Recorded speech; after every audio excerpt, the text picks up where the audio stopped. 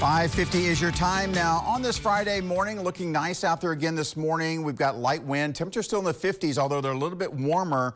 We've gone into the mid and upper 50s instead of the lower 50s we saw for many areas yesterday morning. So just a little bit more humidity in place, and that's what it will do for you. Out in far, 57, dew point at 55, and that's the big reason why these temperatures are going to continue to rise. Humidity will come into the area at full speed this afternoon with those stronger winds kicking in, and we're going to see a breezy afternoon, late morning and afternoon across the area.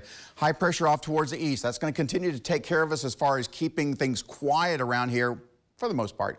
The only thing that's not going to be quiet is the winds banging around later on this morning into the afternoon hours. That's because high pressure will be duking it out with low pressure off towards our north over the coming days, and that will set up the good old-fashioned valley wind machine for today and through the weekend.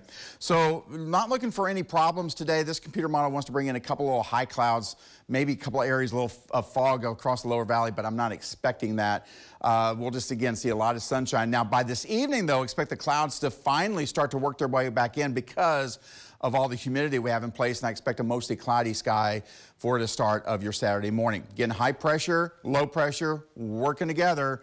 And so we're going to see a series of areas of low pressure systems out across the west that's going to be moving across the country. And so our winds are going to stay rather strong for the better part of the next 7 days. 83 Brownsville today, 73 out on the island, 85 at Harlingen and Weslaco, 86 La Jolla, McAllen, Edinburgh, and then closer to 90 degrees as you go out towards Roma. Our valley average high for the day is now up at 85, so we're pretty much still where we should be for this time of year.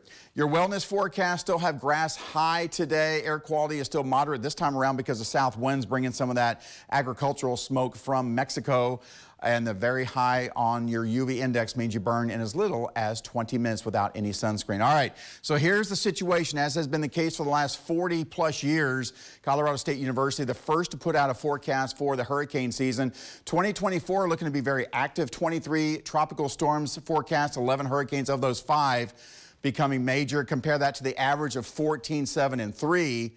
And then compare that to last year, which 20 storms last year was the 4th most active season on record, and we're looking to surpass that this year. So again, with the El Nino coming to an end, that means the wind shear we've had is going to be disappearing, as is forecast for the summer and fall, and that would mean more storms. Mid and upper 80s going all the way through Sunday, breezy to windy tomorrow. Windy conditions expected closer towards the coastal areas. We might get a little bit of a break on Sunday before they come back from Monday through Thursday, and then our next front will come through, but not until early on Thursday, and that will take us out of the 90s back into the lower 80s, putting us a little bit below normal, but that's a long ways off, folks. Your Monday afternoon, still looking like we could see partly to mostly cloudy skies around here. I've had a little bit of an improvement on our forecast here, but not so much as you go further off towards the north.